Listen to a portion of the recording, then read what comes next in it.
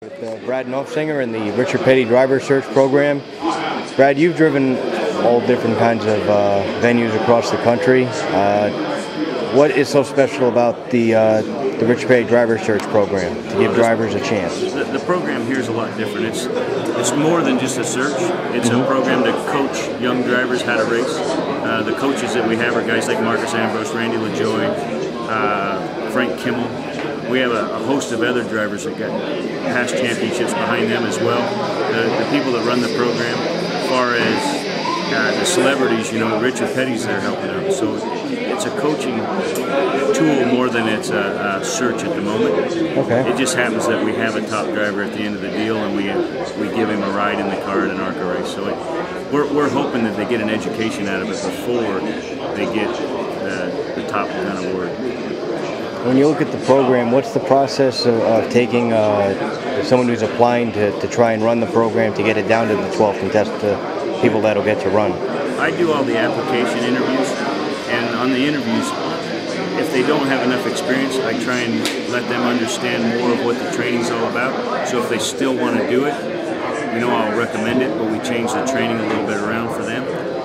We haven't had that in the cases so far. So far we've been working on training young racers that have some substantial backgrounds, bringing them up through and helping them with their careers, as well as giving them an opportunity to win a chance to drive this car. What are the things that you're looking for in a driver? Because there's a lot of people that can set a fast lap in time trials or win a couple of races in the country, but there's always that little something that makes them stand out from someone else. What are those keys? We're looking for consistency.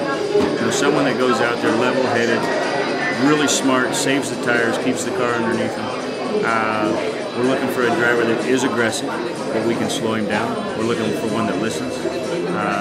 You've got spotters, you've got crew chiefs, you've got a lot of communication going on. And one that accepts the communication really well, that's what we're looking for. When you look at the talent level that's coming in now to racing, where they have a lot of experience at such a young age, is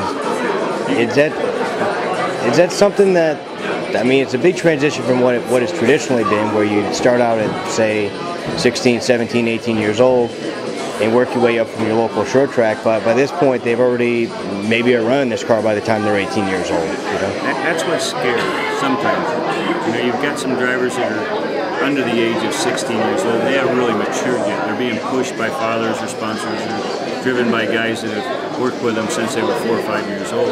And some of them, they do have the talent. There's a lot of young drivers out there that do get it, and they act a lot older than what they really are. But the percentage rate is really, really small. So when it comes to going through our program and we figure out within the first 3 or 4 days how strong they're going to be, they pretty much rise to the top. The ones that have the talent, they'll rise right to the top. And we don't vote on who wins this program.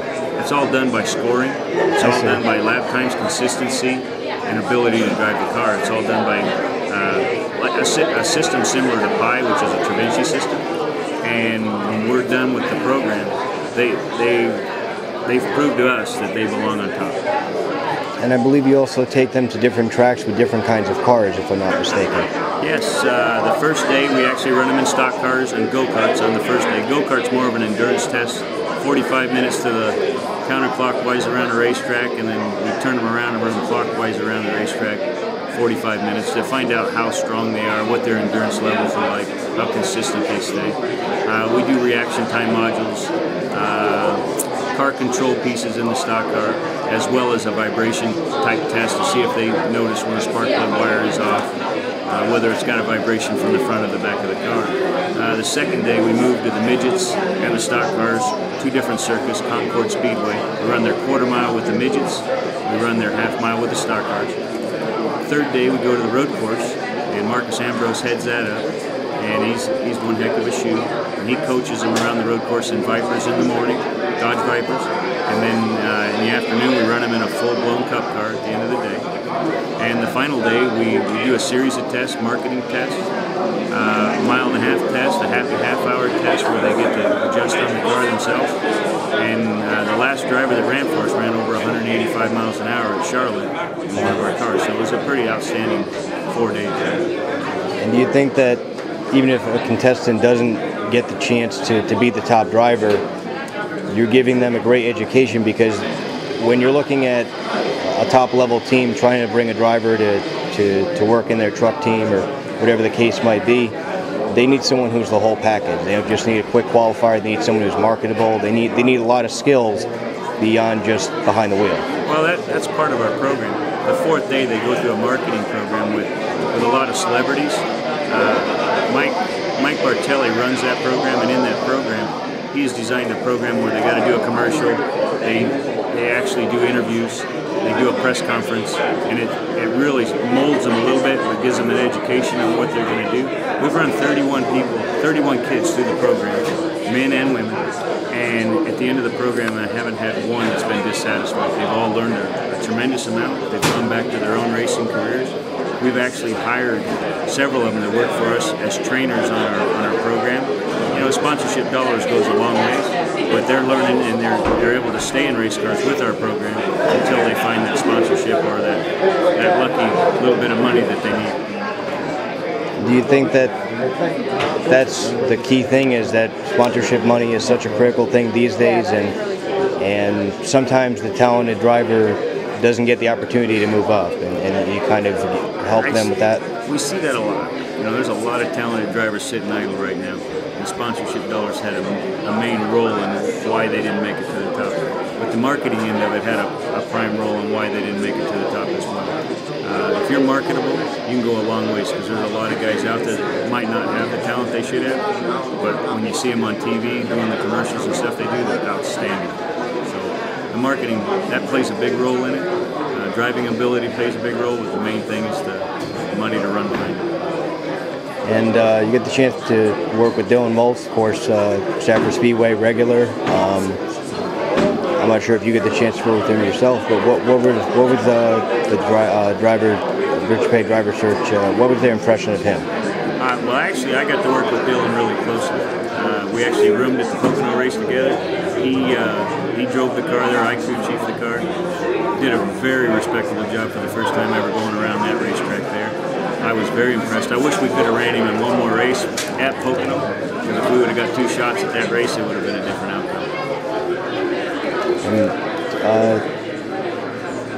And, looking at your career, were you someone who's focused on driving race cars and winning races? How does it feel to be in this different role, where you're more of a leadership, a coaching role to upcoming drivers? It's tough at times. I enjoy driving a race car more than anything in the world. It allows me to stay in a race car. I own my own race team. We provide race cars for drivers that are at a lower scale, you know, midgets and sprint cars and stuff like that. But it is difficult at times to watch somebody else drive your race cars and go around the track. It's difficult to see someone driving an ARCA car that you might be able to do a little bit better job because of your experience. But it is gratifying to see young kids progress as you're coaching them. That's the most gratifying thing for me. And I've coached a lot of kids throughout the years. Dylan Moltz is one of them, and he does an outstanding job. He comes from an outstanding line of racetracks up here in the Northeast, and hopefully he'll show more, and we'll come back and see us again sometime. When you mentioned trying to expand to a second Pocono race, is it something where if you could get enough funding behind this that you could maybe have a rotation of drivers to get exceed time, or maybe a handful of races to develop their skills better? Yeah, we actually offered that to all the winners, and this recent winner, Bear, out of Las Vegas, he came up with a sponsor. They're working on the deal right now, and if we're lucky, we're going to get to run 5 races with him. And the 2 Pocono races will be 2 of the races, so it'll be a good challenge. And I got an honest shot at, with this young driver, with 5 races, we could